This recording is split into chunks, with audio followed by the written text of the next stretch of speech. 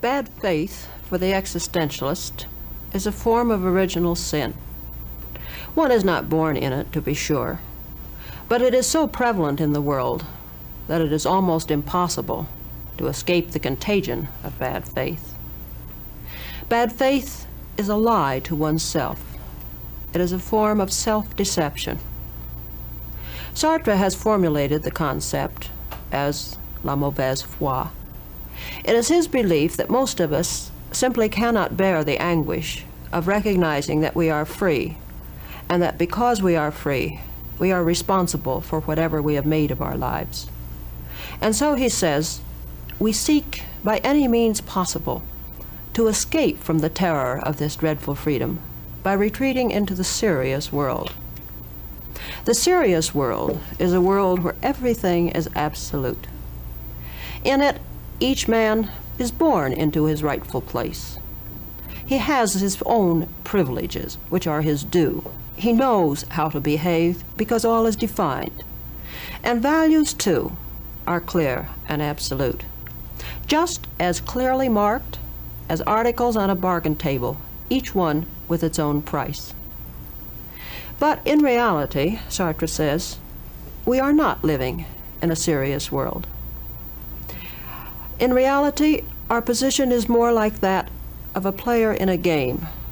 He has consented to acknowledge the stakes as worthwhile. He has agreed to abide by the rules, but he knows very well that nothing from outside the game forces him to be there or to choose these rules. And consequently, at any moment, he realizes, he could change the rules of his game, alter the stakes, or choose another game entirely. In this sense, we find that man is not identical with the role that he plays. Sartre has exploited this in a drama known as Kean. Edmund Kean, the Shakespearean actor, has apparently ruined his career the night before by shouting abuses at the Prince of Wales, who was sitting in the audience.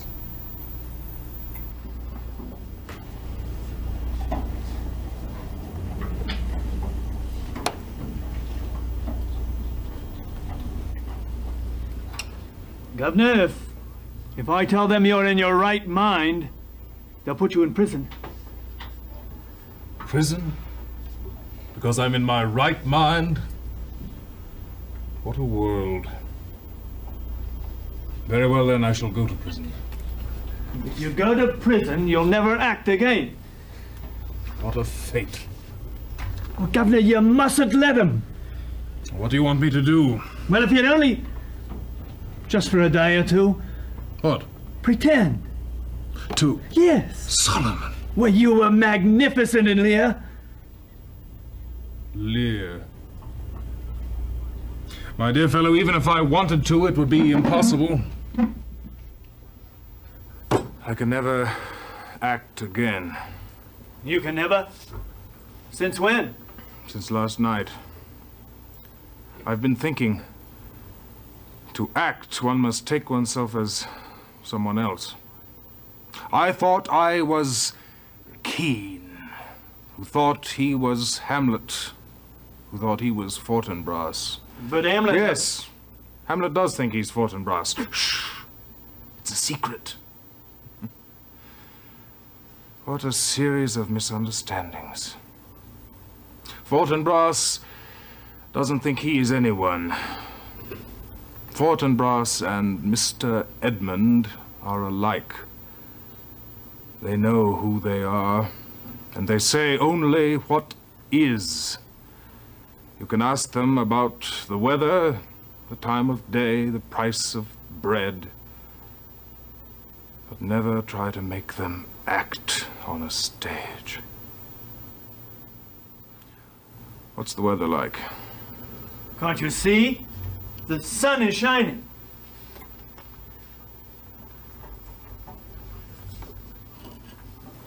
Is that your sun? I shall have to grow accustomed to it. Keane's sun was painted on a stage canvas.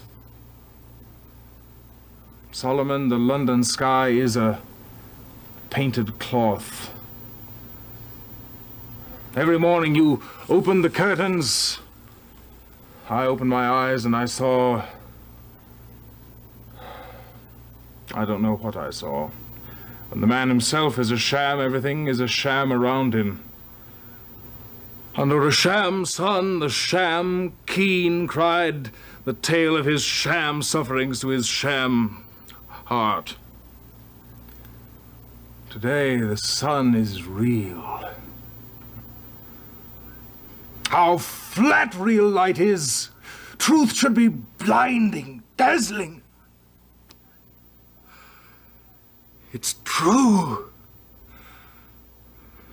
It's true.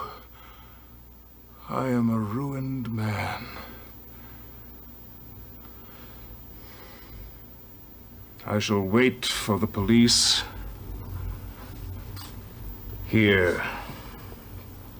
That's Richard III's chair. In this very chair. When you go, leave the street door wide open.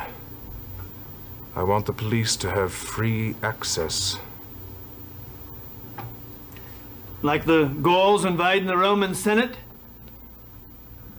Who told you I was thinking of that? It was in the new play you give me to read. Oh my God.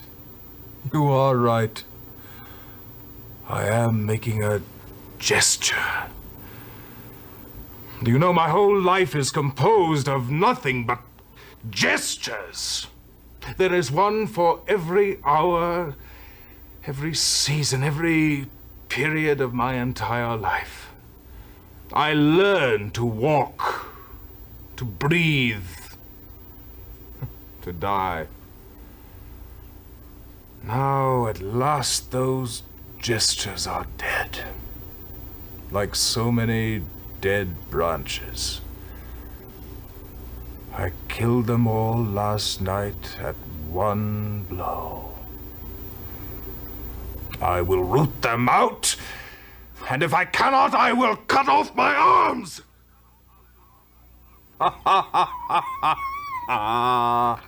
Do you hear? Do you hear? Oh, Mountebank. You are going to lead a hard life.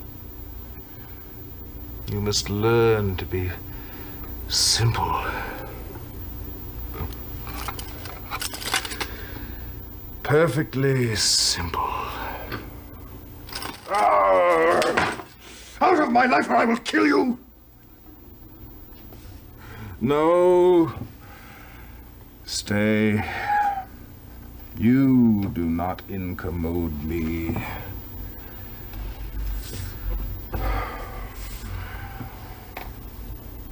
No. You see, the man in the armchair was not me, it was Richard III. And that one is Shylock. Oh, well, it will have to happen by degrees. I will imitate the natural until it becomes second nature.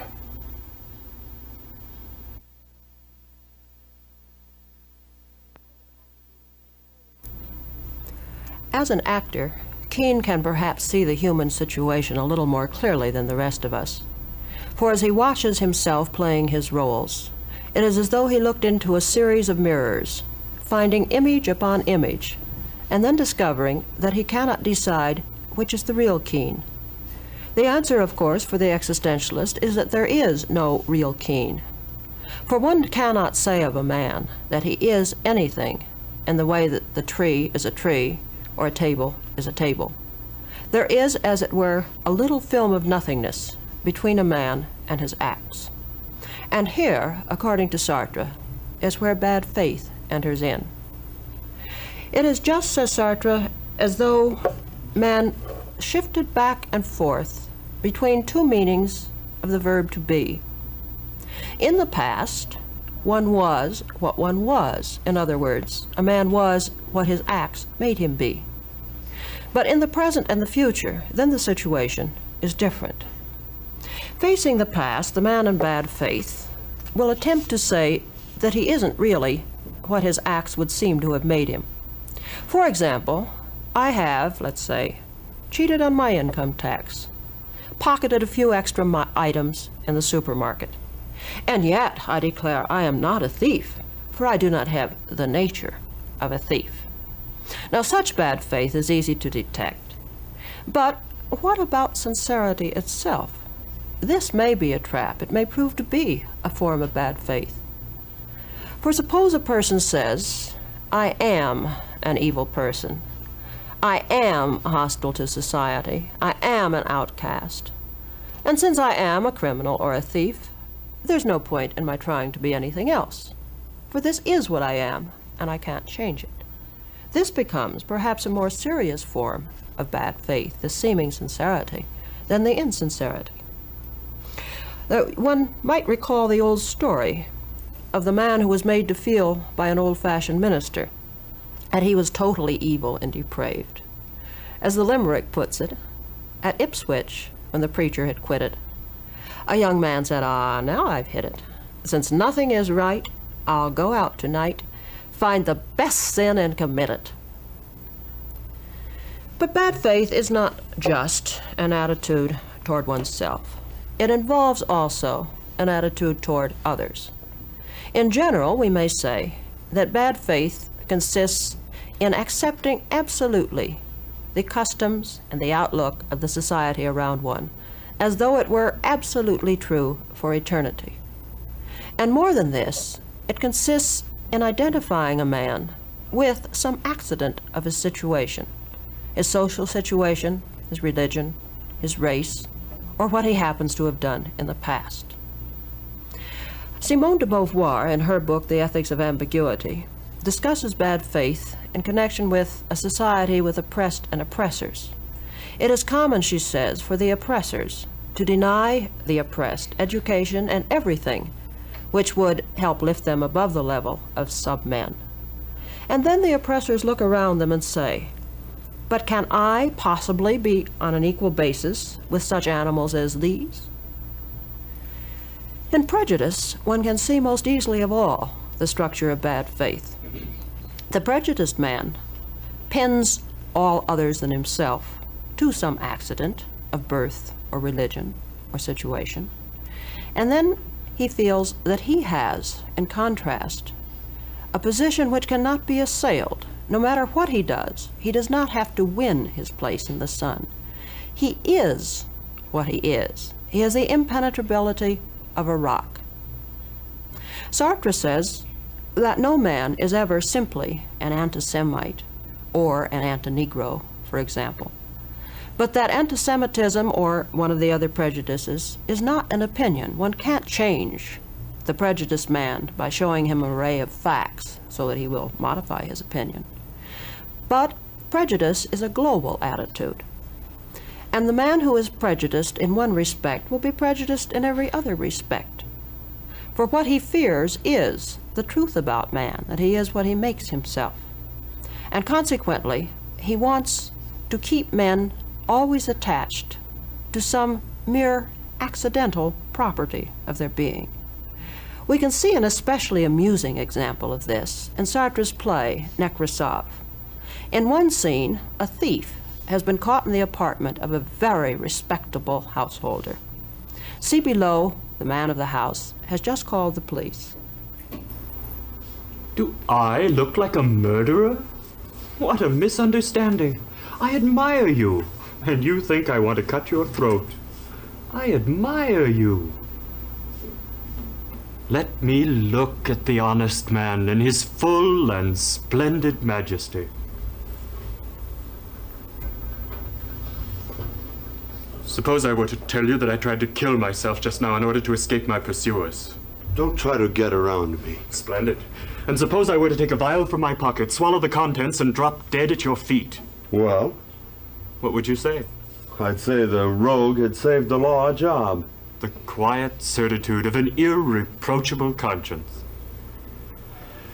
It is easy to see, sir, that you have never entertained the slightest doubt about what is right. Of course.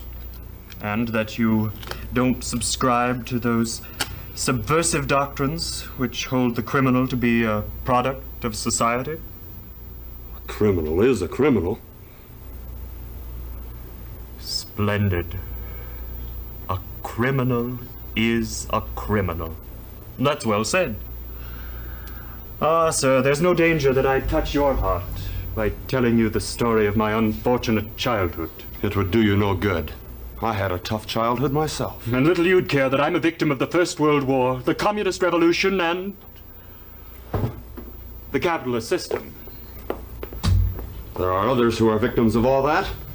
Me, for example, and who don't stoop to thieving. You have an answer for everything.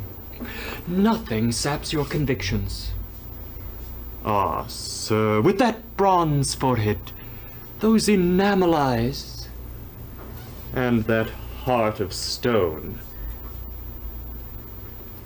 you must be an anti-Semite. I should have known it. Are you a Jew? No, sir, no.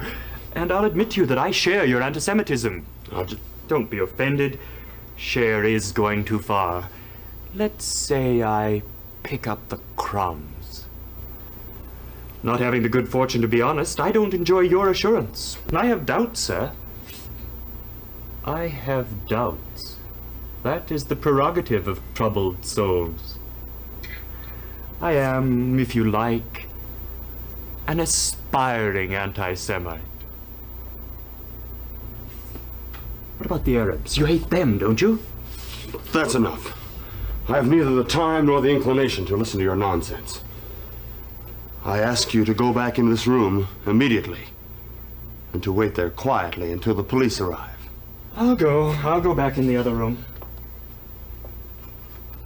But just tell me that you hate the Arabs. Yes. Say it better than that, just to please me. And I'll swear to you it's my last question. They ought to stay where they belong. Wonderful. Sir, I take off my hat to you. You are honest to the point of ferocity. After this brief tour of the horizon, our identity of views is plain, which doesn't surprise me. What honest people we scoundrels would be if your police would give us the chance.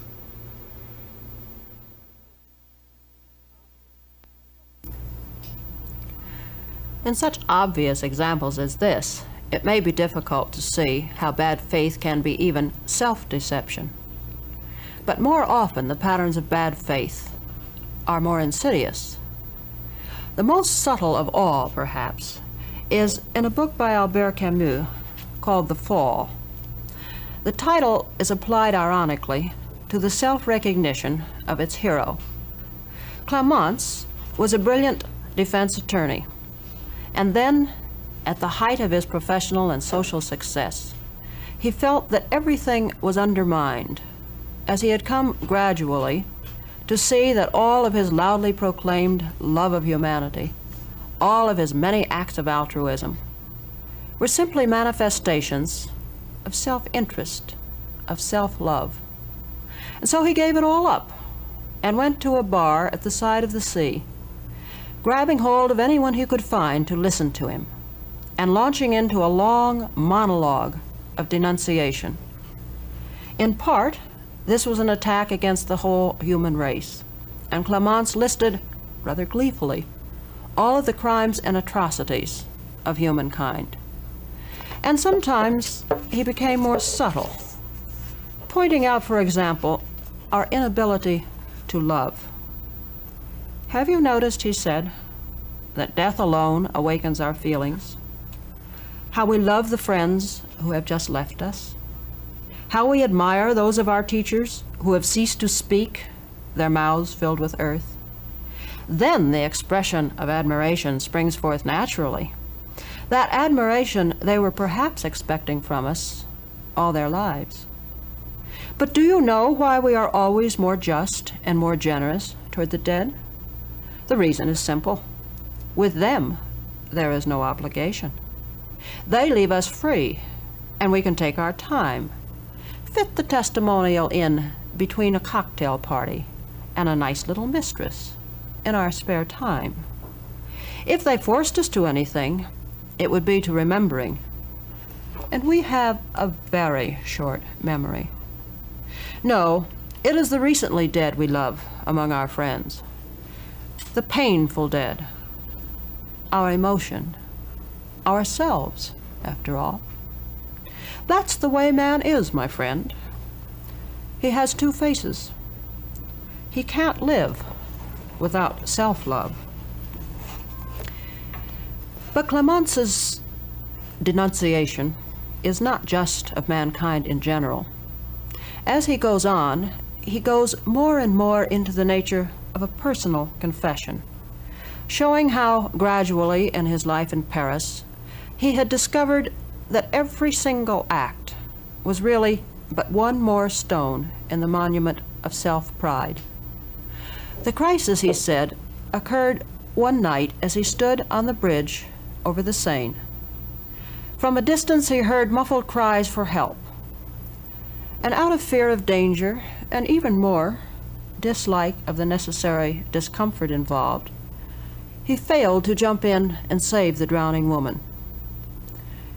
Then the image shattered, and he fled from Paris to his bar and his listening victim.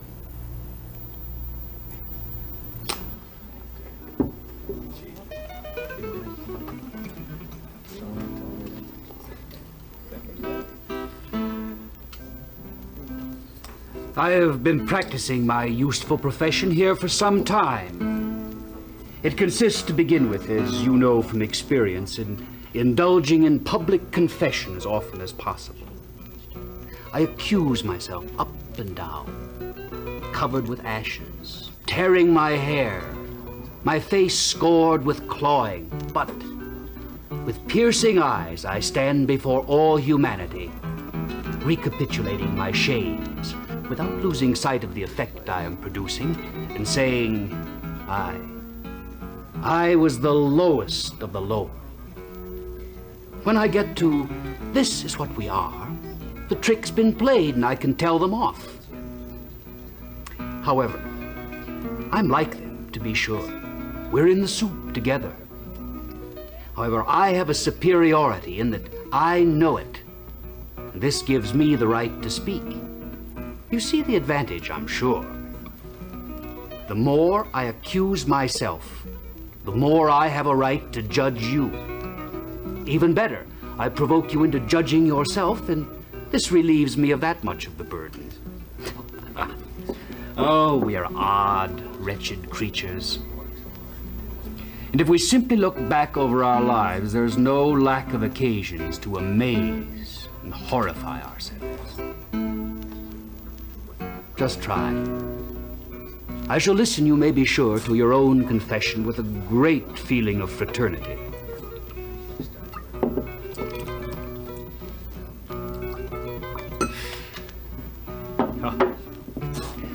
Are we not all alike?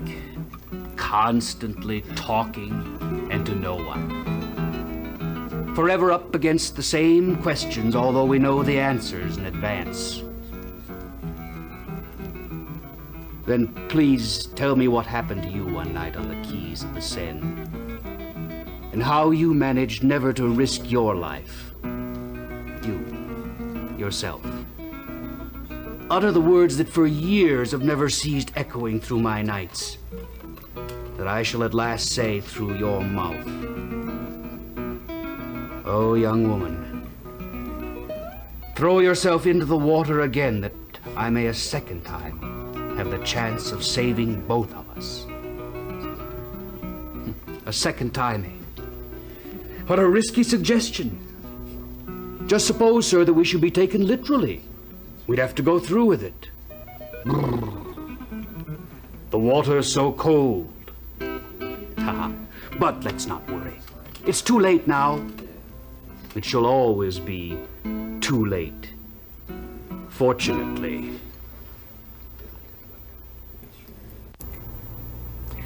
The question is whether Clemence at long last really is in good faith or not, whether his grim self-portrait is as he intended, the proper mirror of all mankind.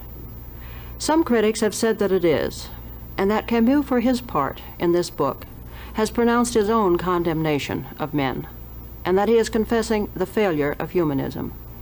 One writer has gone so far as to say that the only logical step for Camus would have been to retreat into the church and to confess his need for divine grace, that man cannot go it alone. But this is not what Camus did, and he has made it very clear that these are not the correct interpretations of the fall. There are two things which destroy mankind, he said. The first is that conventional self-righteousness, which, in the name of the easily established morality of society, would pass dreadful judgments against men. And the other is cynicism, which, holding up before man some non-human standard of perfection, would deny to him any of his weaker aspirations for good. Camus says that his hero, with his guilty conscience, with his sense of sin, represents the attitude in Europe which has condemned mankind finally, which ends up by killing and by putting men into concentration camps.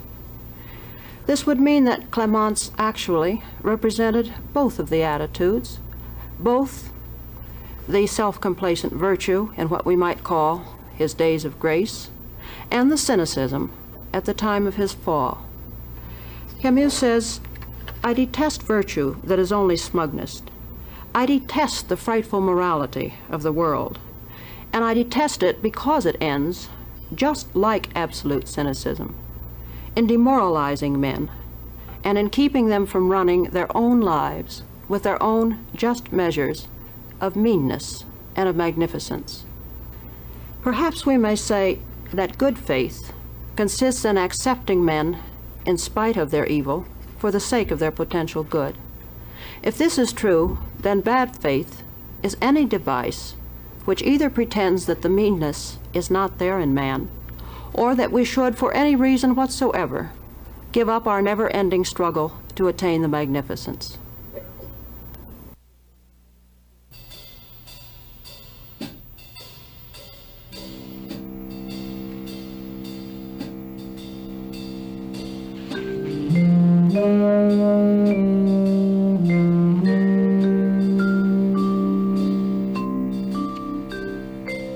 The scene from Nekrasov by Jean-Paul Sartre was translated by Sylvia and George Lafon. The scene from Sartre's Keene was translated by Kitty Black. Both works are published by Alfred A. Knopf under the title The Devil and the Good Lord and two other plays.